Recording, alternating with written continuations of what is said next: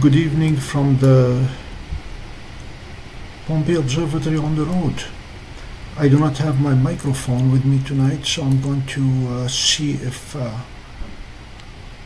the microphone, the built-in microphone on the laptop will do the job. If you can hear me, please give me a thumbs up.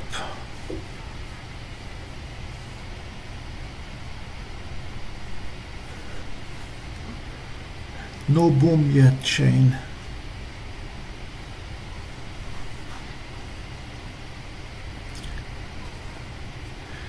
I am imaging the Polaris region for 10 minutes, so I can compare Bortle 7 to Bortles 4 and 2, and then hopping over to IC 4587, which is the T CrB.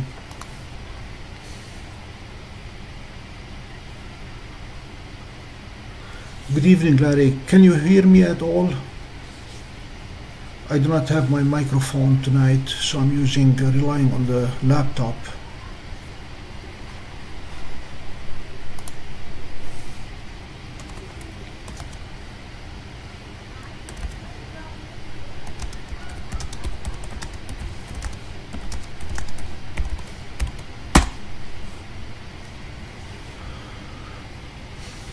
I was at the... Oh, good. Thank you.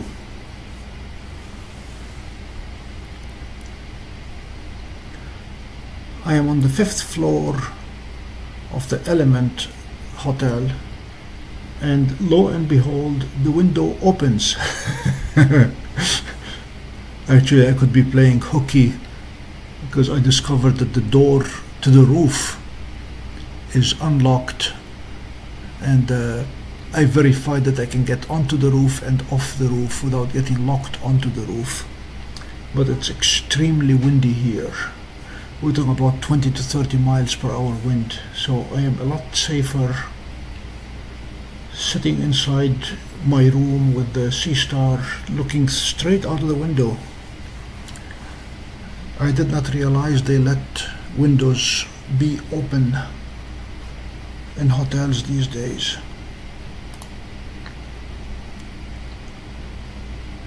So we're capturing 10 minutes worth of the North Star region to give T CrB a chance to rise a little bit.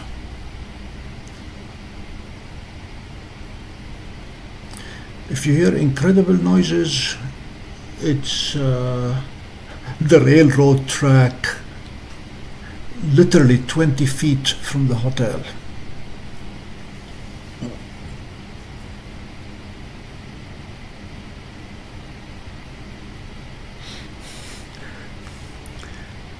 Well, I was down in Virginia for Grandparents' Day at my grandkids' school, at my grandson's school, and I brought the Seestar with me just so I can show them the moon. And we did look at the moon from Reston, Virginia. And when I discovered that the sky is clear, actually it's crystal clear now here, I plan to get onto T CrB as often as possible. Actually, this may become Dwarf's raison d'etre. Dwarf may be sitting on T CrB every night that it's clear. Had a very nice chat with the Seestar folks at the NEF this afternoon. Actually, I pushed her hard enough that she broke and spilled the beans. They have a team which referred to as the Large Aperture Team or the Large Aperture Group, designing indeed a bigger telescope, a Seestar with a larger aperture, but they are nowhere near bringing it to the market yet. They encountered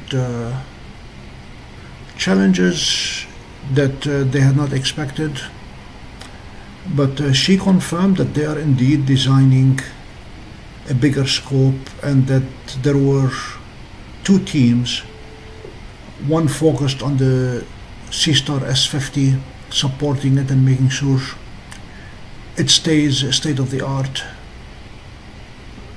She did not mention whether they plan to release a newer S50 with improved sensor or otherwise, but she did say that there is a large aperture team working on building the bigger scope.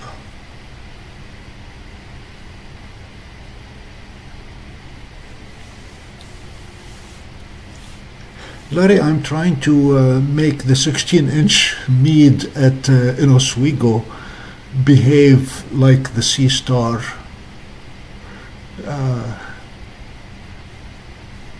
I'm going to start my nighttime testing beginning next week with a bit of luck.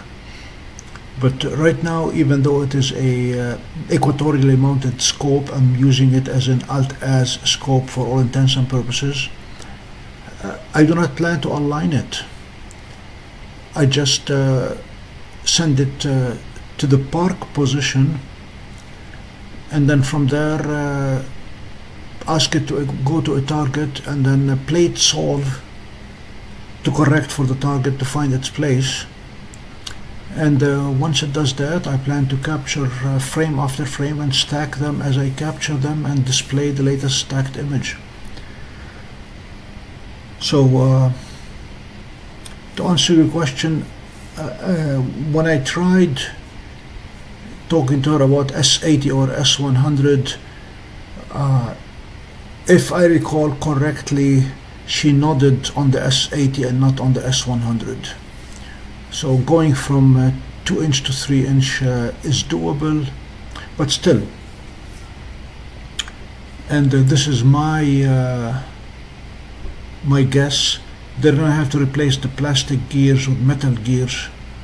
They're going to have to go with a better sensor, a bigger battery. Everything's going to get bigger and heavier in the process. And I suspect that the price will grow with the size of the aperture. So if a 2-inch scope is selling at $400 or $500, a 3-inch scope will be selling at a $900 to $1,000 easily.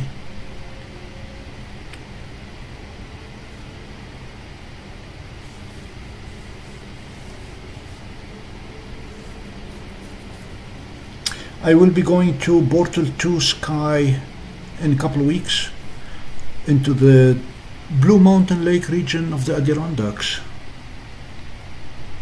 and I plan to take an image of the Polaris region. Notice that Polaris is not in the picture. For some reason, Seestar does not like Polaris. Yes, it is pointing north, but Polaris is outside the frame.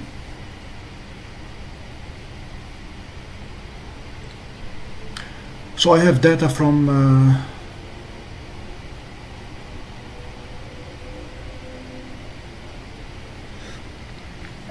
Larry, I suspect that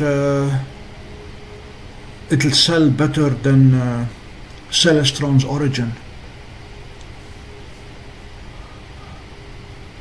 It will be comparable aperture for a fraction of the cost, most likely.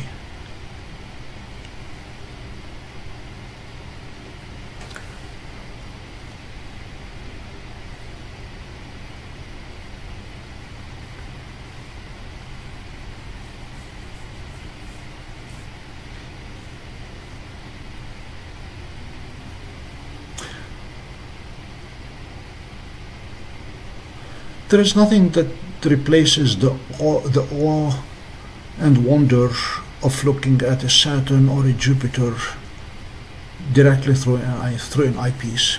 EAA will never replace that. But visual observing is not going to let us look at the darker nebula and galaxies. So there is a place for both.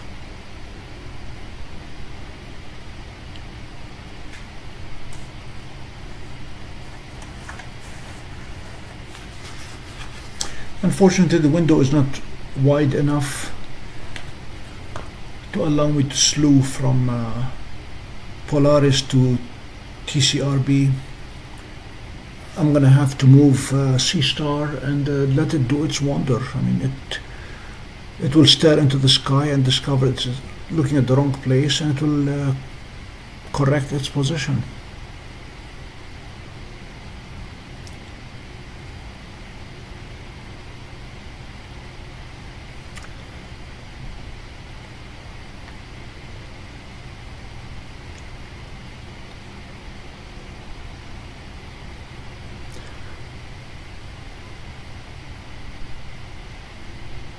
So I walked around the showroom of the Northeast Astronomy Forum, and there were quite a few vendors. I took pictures of pretty much everybody there. I do not have the Seestar plugged into power yet. I'd like to cycle the battery. I have not done that in a while, so it is at 74%. I'm gonna drop it to about just under 40% and then plug it in.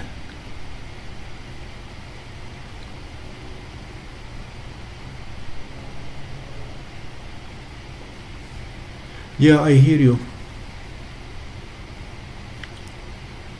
Saturn is starting to rise before the sun. Jupiter is hopeless right now. It's going to be a while before we see Jupiter again. It is a late day planet. And I missed the conjunction between Mars and Saturn thanks to clouds.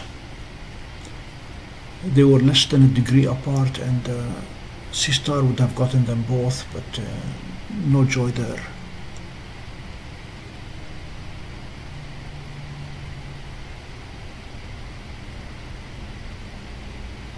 It did look smaller. There were some missing regulars, like Lunt was not there, for example. I got my 10 minutes. Hello, Night Waves. Okay, stand by. I'm gonna go move the telescope so we can look for T CrB for a bit.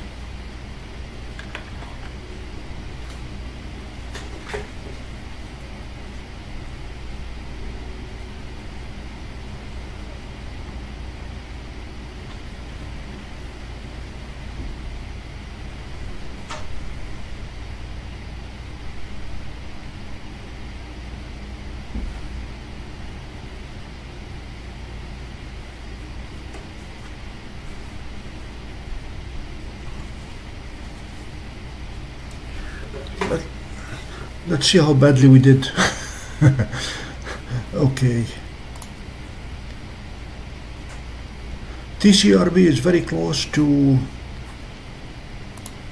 galaxy IC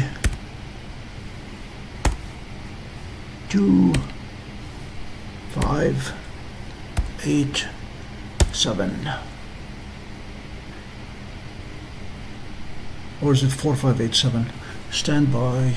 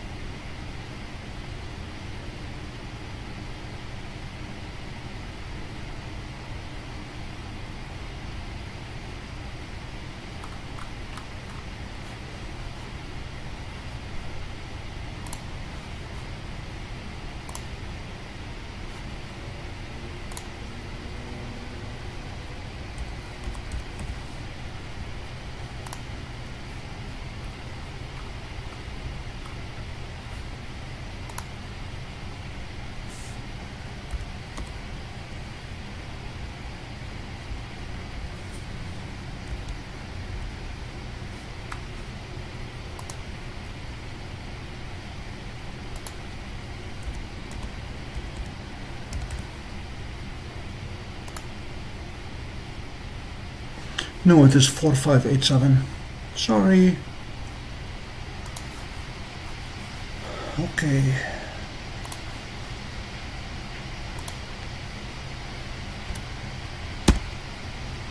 This is more like it. Yep, this is the region we want to be in.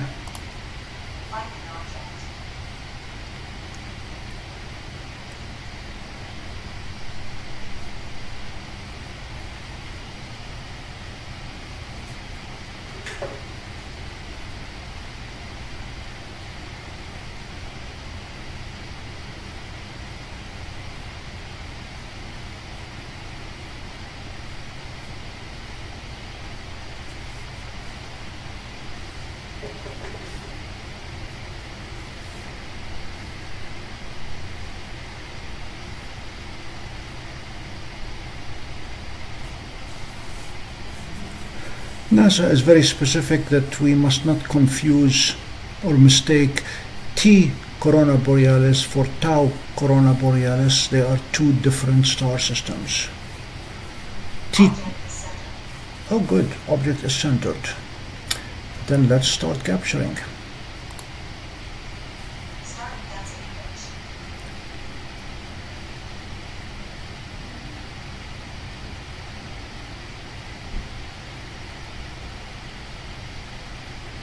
We're going to give it a minute or two and then see if Mark will mark the spot.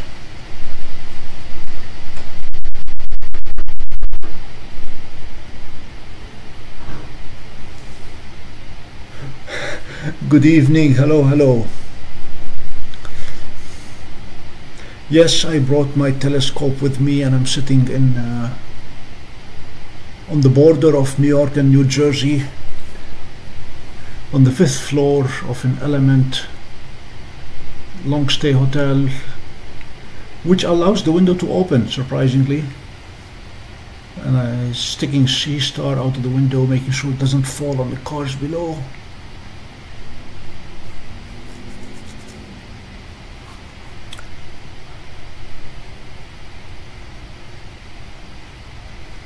Do you want me to autofocus? We can do that. Okay, stand by. Let's see if we have the spot. Yep, we have the spot. All right.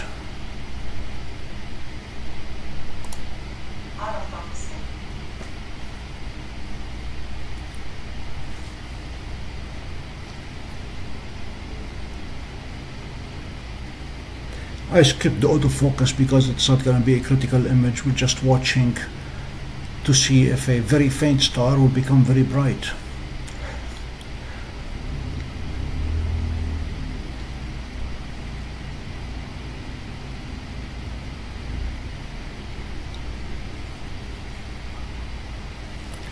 I did not want to take a chance of driving home tonight, since I started in Virginia this morning and drove a solid 6 hours.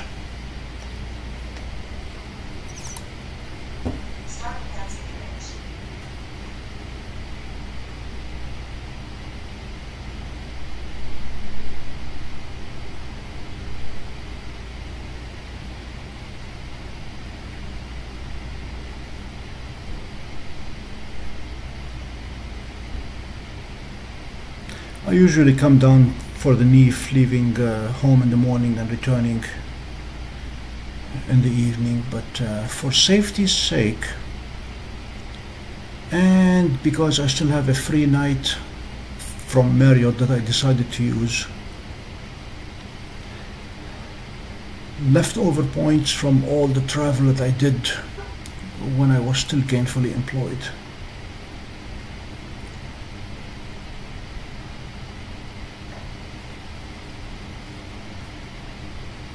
Okay, marking the spot, there is 4587.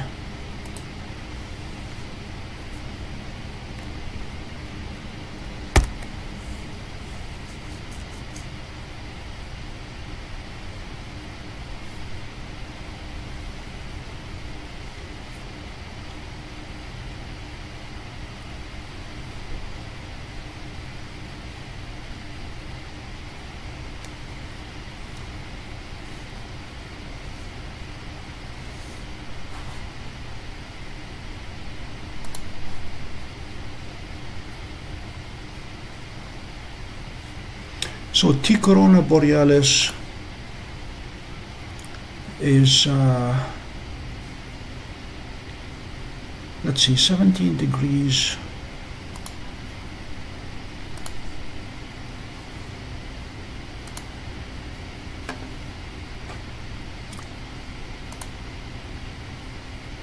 So it is 2 minutes away from IC 4587.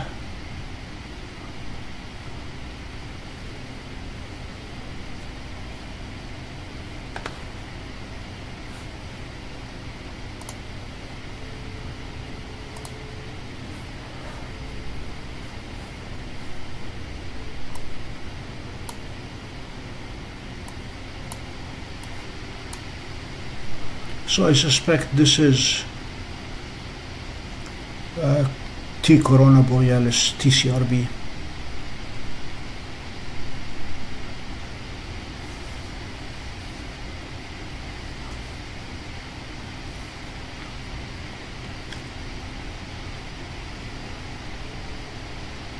According to the scientific literature, it's a binary system with a small white dwarf and a large red star, and the little one is stealing from the big one until it has stolen enough, and then it goes supernova and repeats the process. It is supposed to dim significantly before it goes supernova, and NASA reports that it has dimmed significantly. That's why they're predicting that the supernova will occur between now and September.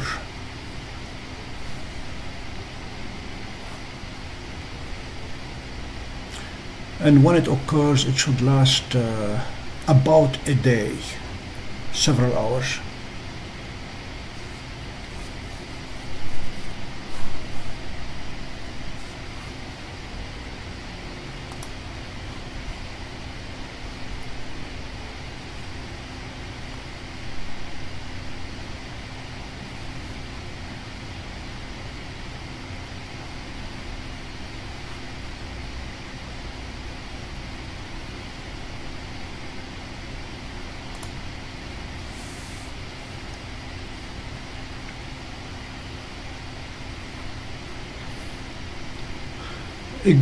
A well-placed galaxy right now, or cluster, is Hercules M13. It's not too far from T CrB.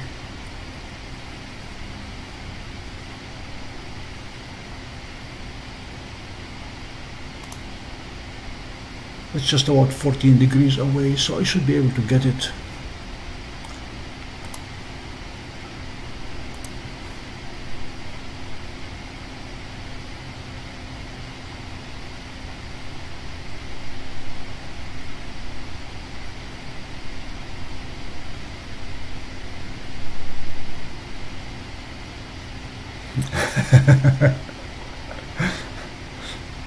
Well, I have nothing better to do. I am gainfully retired, as we say, and I keep an eye on the astronomy news. Any other kind of news these days is very depressing.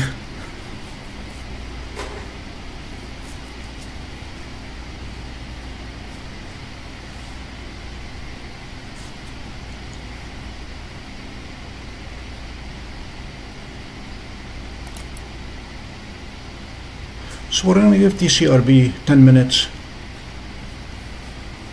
and get in the habit of looking at it regularly.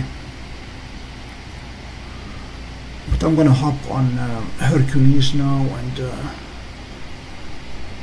compare Hercules from Bortle 7 to Hercules from Bortle 4 and 2 as another set of data.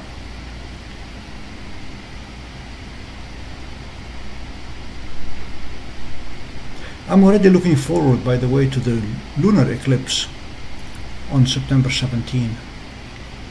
That should be a nice one.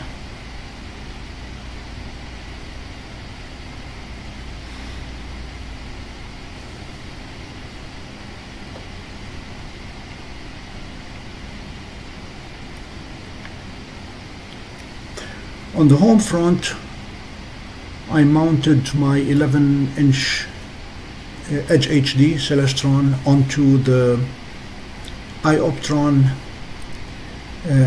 ASMount Pro. The weight limit on that mount is 33 pounds. The Edge HD with the camera and the focuser weighed 32.5 pounds.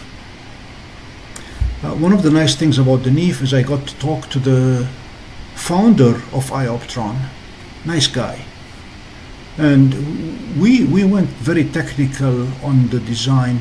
They have a new mount, I believe it's the HA71, that will carry a 70-pound payload without any counterweights.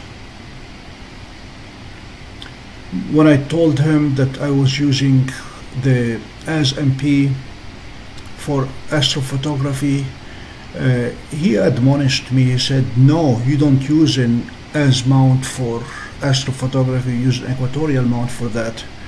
I said, no, I want to use it to track the International Space Station, and it is not following any of the normal arcs in the sky. It's going its own jolly way, and I have a lot more control over an ASMount than I would over an equatorial mount in that case. He reluctantly agreed. But the one problem that I have encountered with the ASMP now is it cannot sit still. When I point it to a target, the stars are jumping around. Yes, granted, it is overloaded, but once it starts stacking them, I'm getting some good stuff out of it. And when I spoke with the Ioptron engineers, they were surprised that I'm having the bouncing, and they recommended tightening everything again, as tight as we can make them. So we'll see if that makes a difference. Also had a chat with the Celestron engineers about the CGX mount, the one where the board died and then I replaced the board. I'd like to use it as an AS mount, as an alt-AS mount, and by setting the latitude to the equator, it turns into an alt-AS mount. So the RA and deck motors will become azimuth and altitude motors, and everything I tested works. The only problem is the handset, the hand box, the hand controller refuses to recognize it as refuses to let me designate it as an alt-AS mount, and is insisting that it is an equatorial mount. Fast forward to Ioptron, every single one of their equatorial mounts can be used as an alt-AS mount as well. He said you just check the box as to whether you want to use it as alt-AS or equatorial. So went back to the Celestron engineers, and after a very lengthy discussion, they agreed that it's only a couple of lines of code, but that their software engineers are way too busy to be bothered with giving us this flexibility.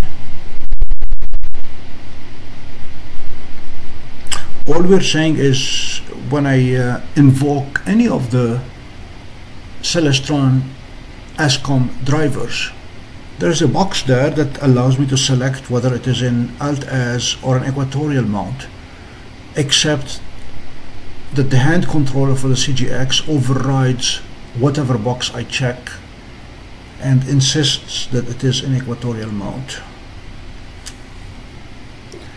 Again, it's come on, guys.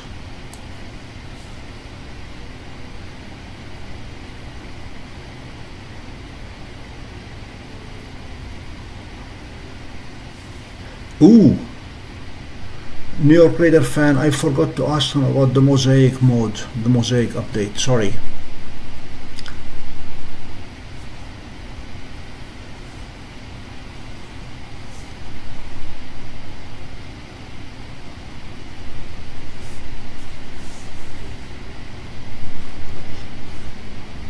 So for those who joined us in the last couple minutes, this is the star that we're keeping an eye on, T CrB.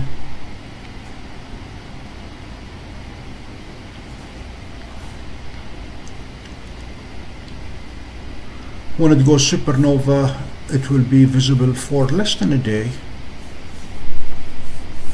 and with a lot of luck we'll be able to view it.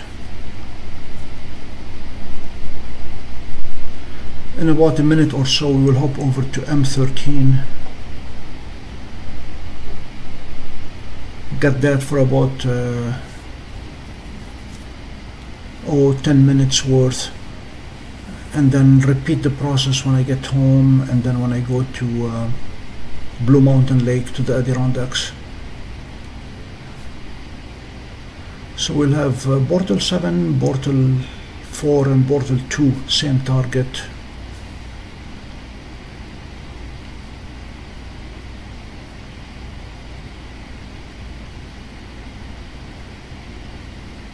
I'm surprised how few stars we are seeing here.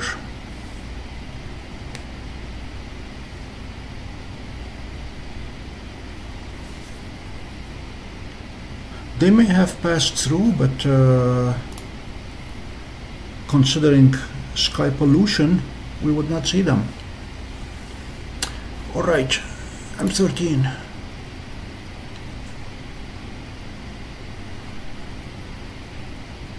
There is Iridium. Speak of satellites.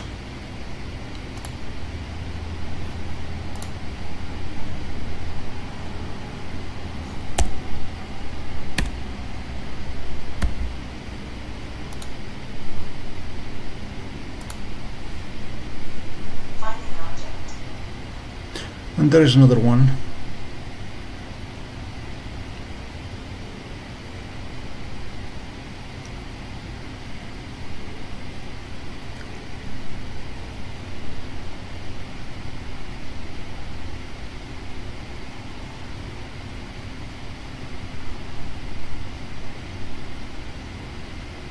Night waves, I do not bother with leveling the Seestar. It's doing very well, thank you.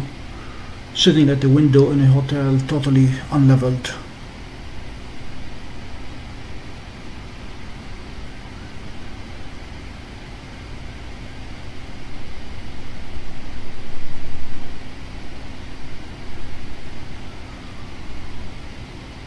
Glider Rider, hello.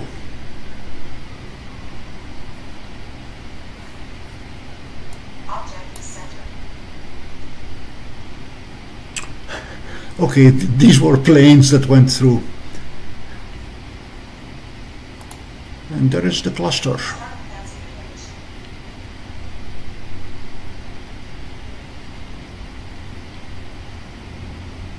I'm not sure what airport is closest here, but there is a very heavy aircraft traffic.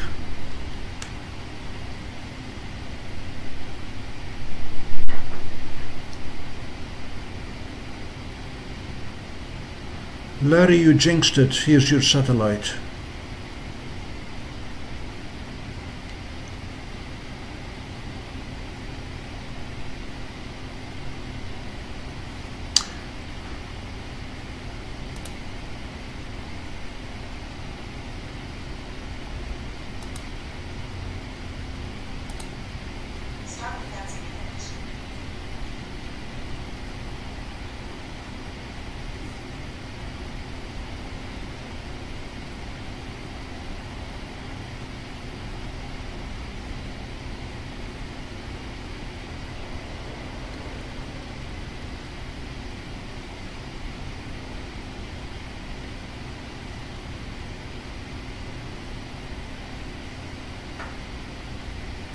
I don't know what else is in the eastern sky that I can see through that window. that we can go for after M13. It'd be nice if I can find a nebula.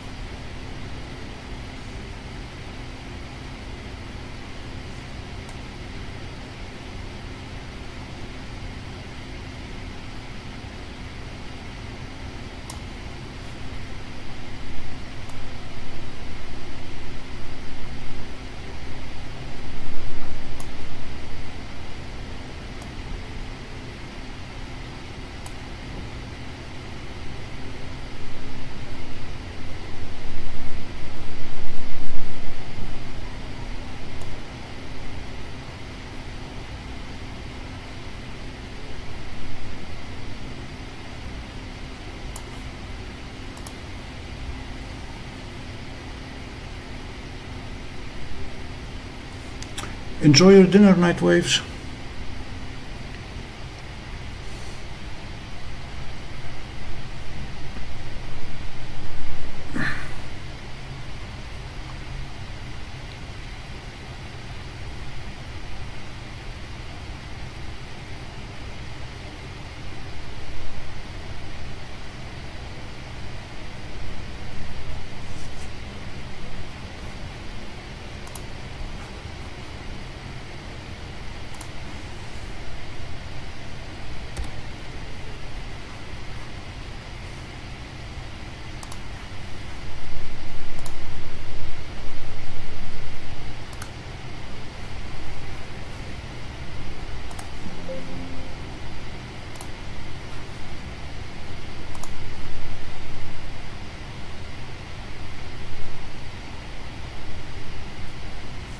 Okay, we'll go for 6210 next. Thank you.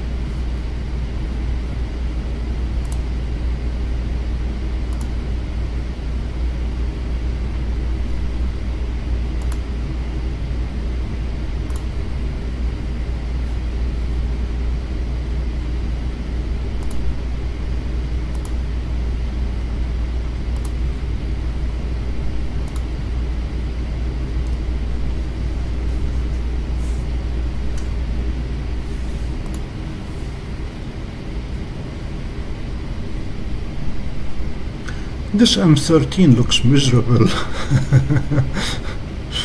That's not the M13 I'm used to seeing at home.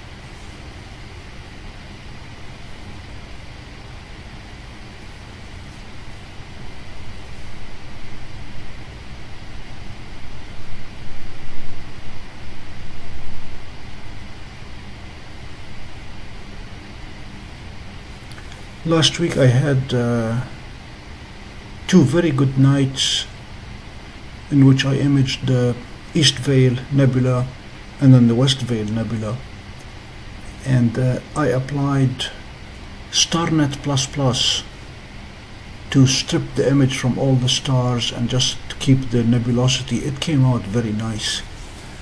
I am recording a short video, a short tutorial to illustrate how one can do that. Far from recommending image manipulation by deleting stars, but just it's another tool in our toolkit. Then the Vale Nebula looks very different without the stars, that's all.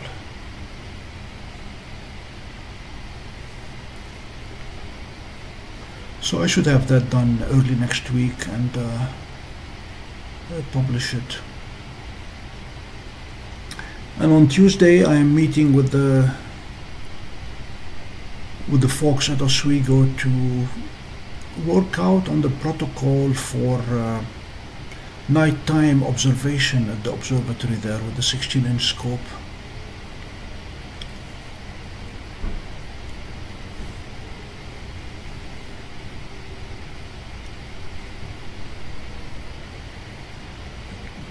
There are concerns that the telescope is very close to Lake Ontario and that the moisture of the lake will reduce the quality of the imaging. So one of the retired professors indicated that he's never been able to see Jupiter's Great Red Spot or the polar ice caps on Mars with the 16-inch telescope. So at this point I do not know what to expect, but I'm looking forward to the challenge. Here comes another plane. Quite a few aircraft flying outside my window.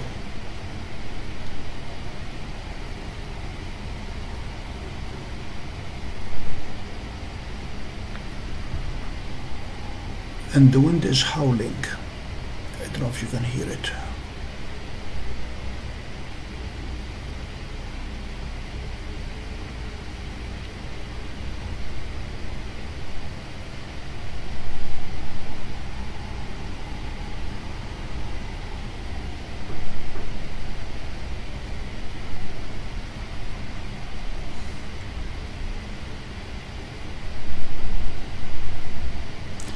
In some ways I'm glad I'm not on the roof.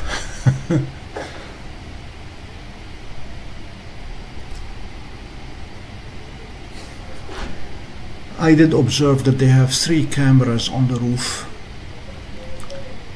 so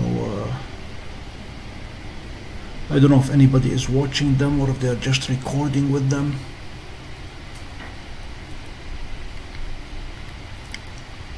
And I don't know if they have lights on the roof either.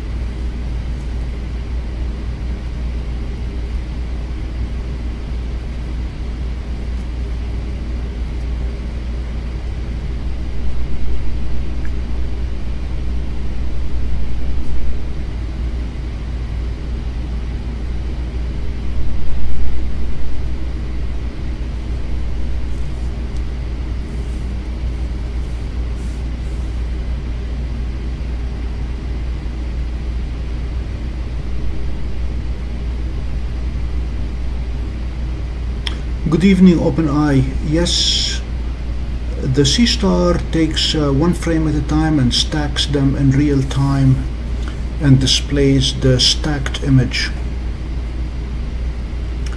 I have several videos showing the performance of the Seestar and what it can do.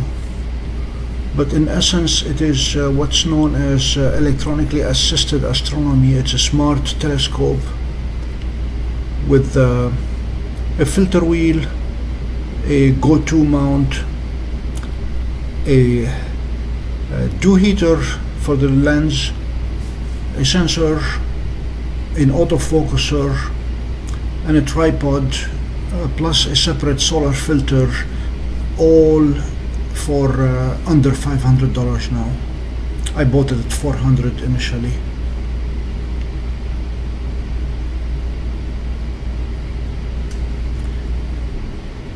I am on travel today, staying at a hotel in Bortle 7.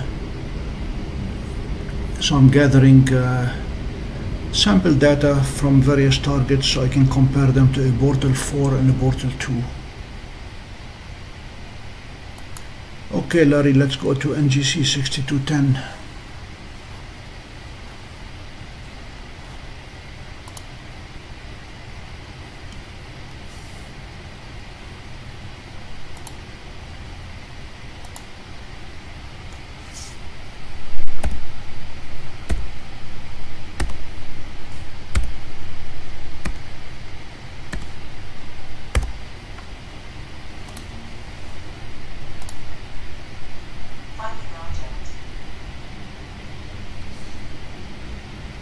Fortunately, I have very good horizon here, so 9 degrees should not be a problem.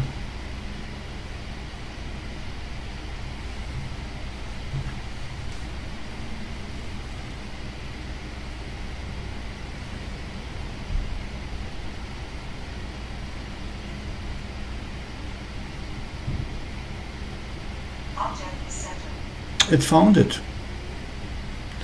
Let's make sure we turn on the filter and let's get started.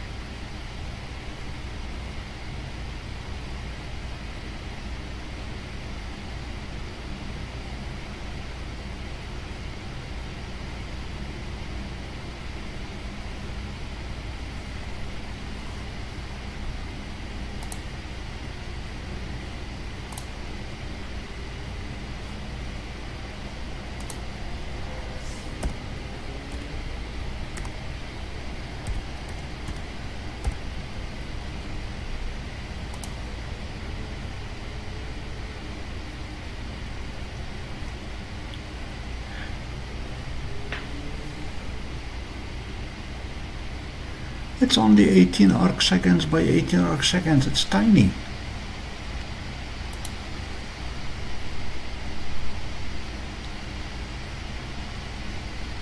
Yeah, that's all right.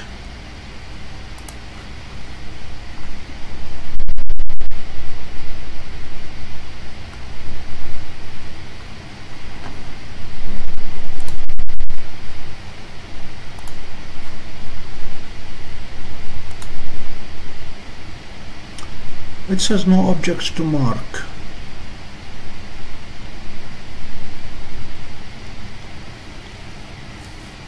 I wonder if it has the right part of the sky.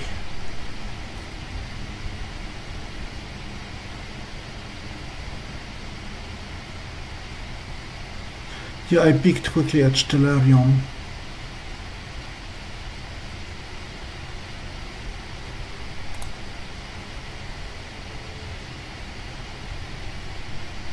I don't know where we are.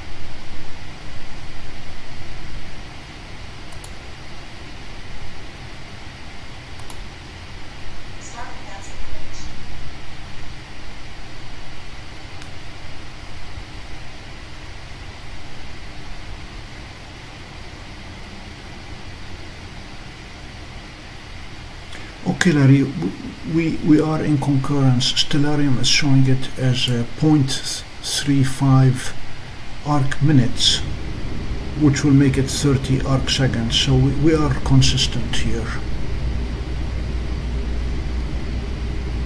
I do not understand why Seestar is not marking it correctly.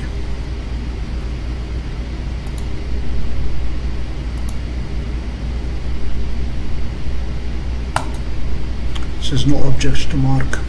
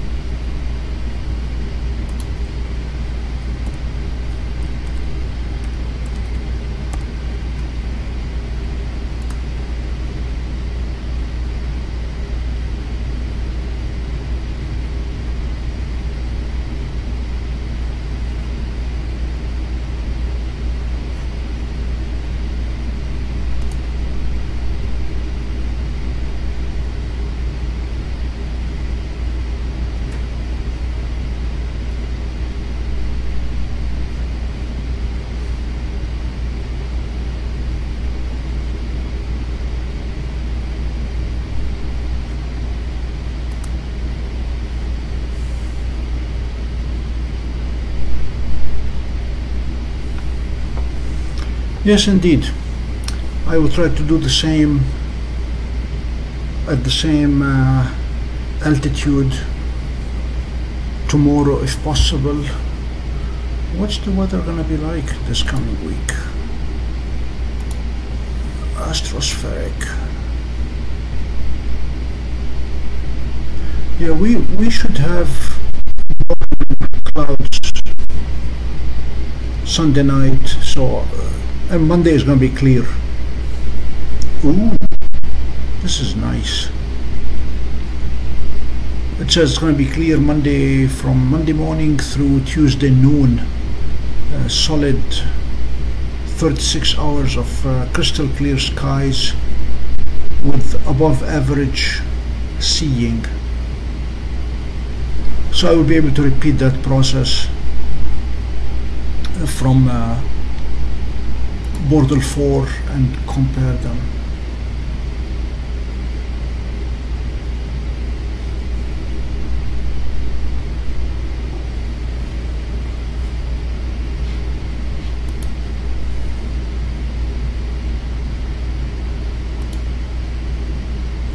I plan to give this one 10 minutes and then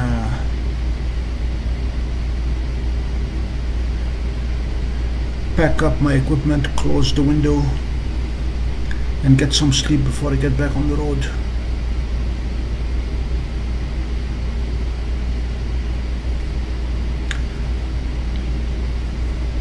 Winter was very cloudy for us, but we have been getting at least 1 or 2 good nights per week, which is fine.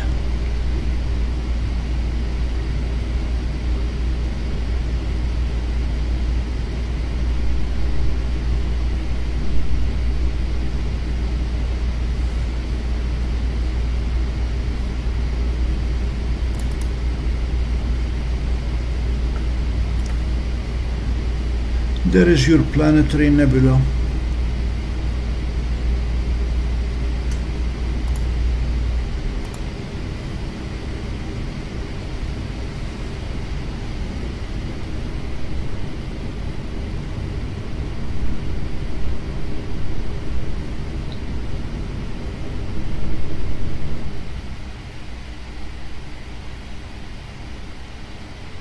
This will be a nice target Monday night for the big scope. 30 or 40 seconds is comparable to the size of Jupiter, so it will give the 11-inch a good challenge.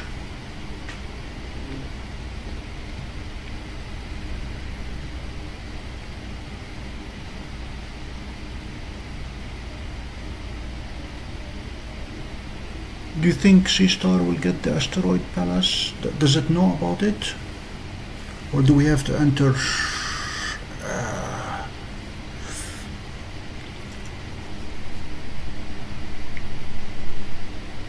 That remains my one frustration with Seestar, the inability to enter RA and DEC.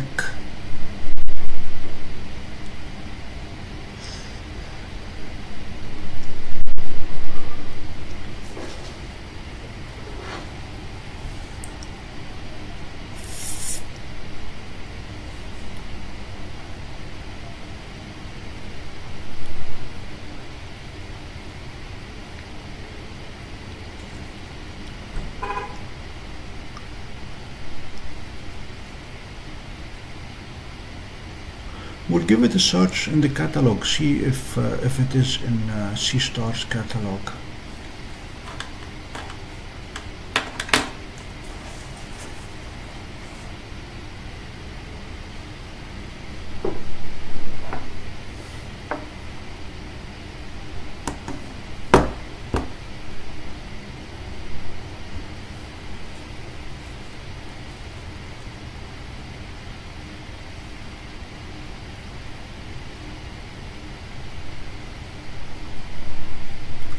Hi David, it was good seeing you this morning, or yeah, this morning.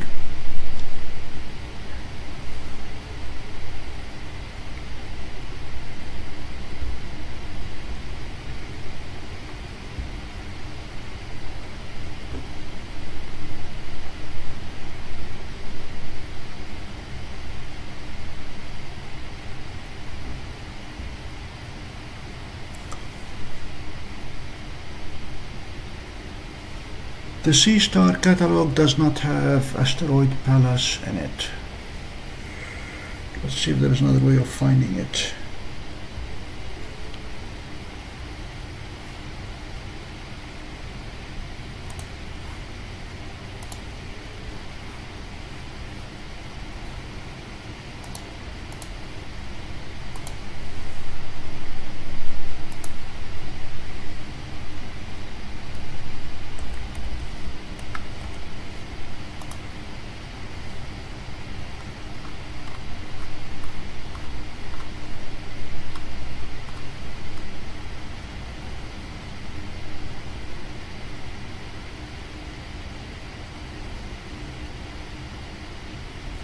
I don't see anything recognizable to Seestar in the vicinity of Pallas at this point.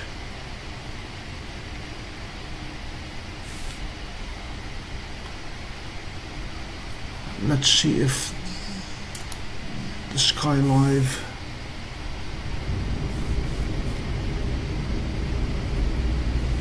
will show it.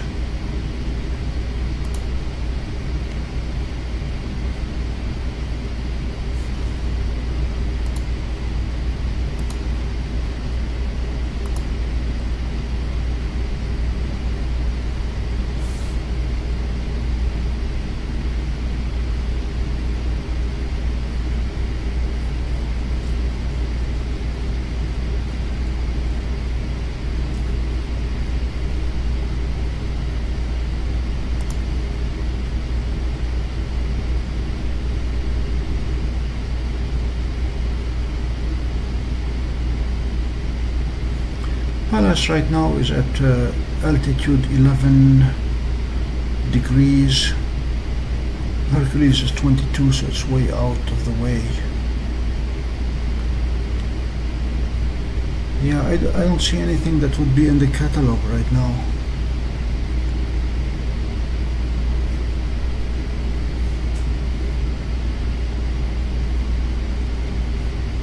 I'll give it a try.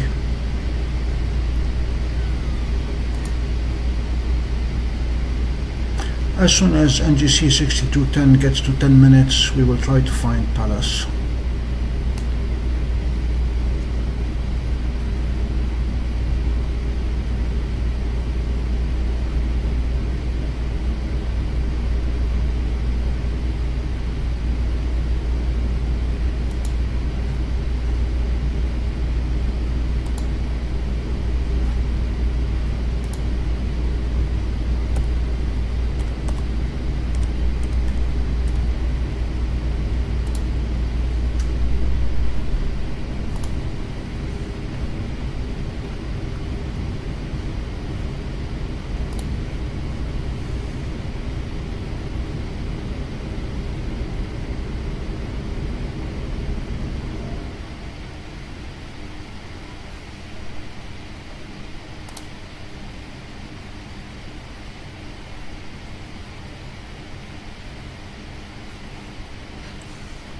Yeah, Palace is not too far from NGC6210 actually.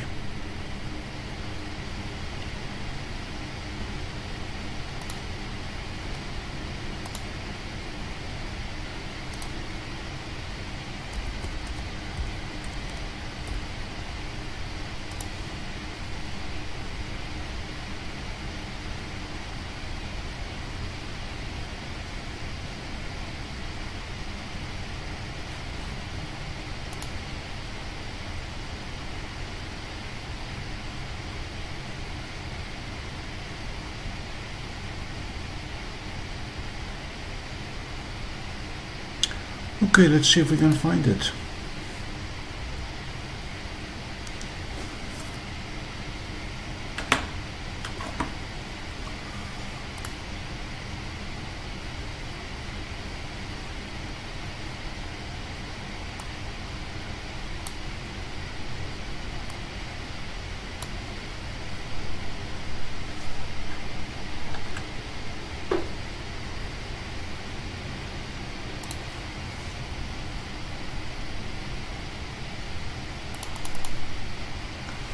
We're looking for right ascension 1646.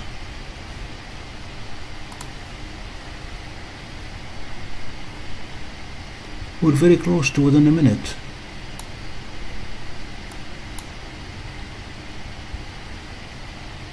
There is Pallas, okay.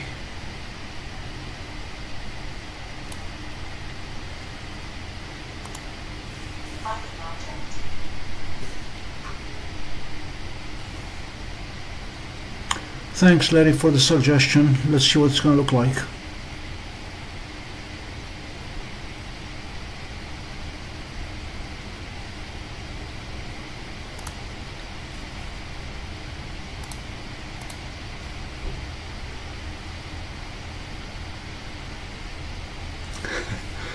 I'm still in downstate New York, David C. Hello, Jacob.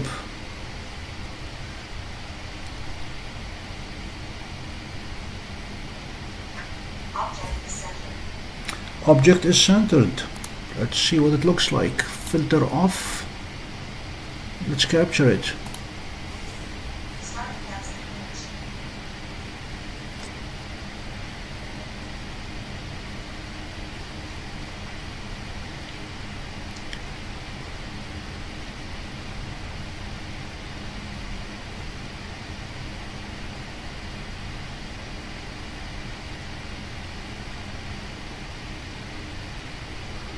You can see the effect of the wind here.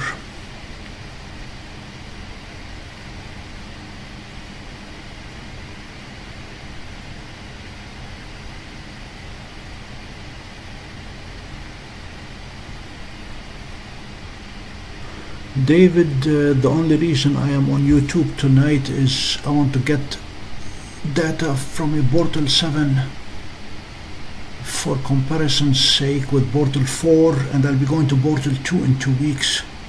So I'm trying to get same targets as much as possible.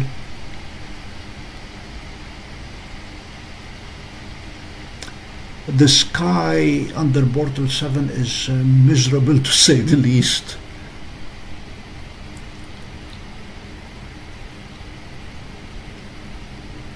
I promise you a nice show with Bortle 2, Bortle 4 and Bortle 7 side by side.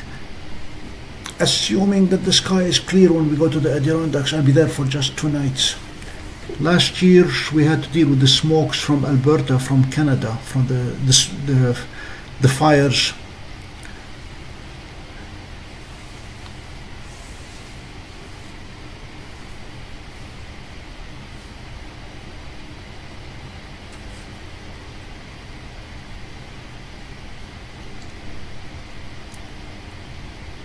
When I drive from my house to Syracuse University, all of 13 miles, I go through Bortles 4, 5, 6, 7, 8/9 over a 13-mile trip.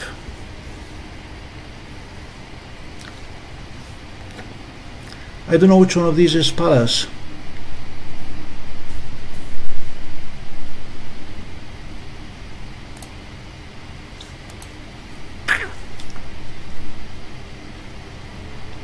The only way to find out is to take the same picture again at a different day and see which one is missing.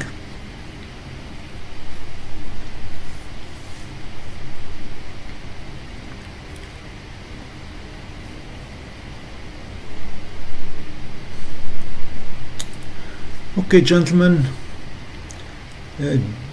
good seeing you, good chatting with you. I'm gonna call it a night so I can be up bright and early in the car again to hit the road. So for now, so long from Rockland Community College. Good night.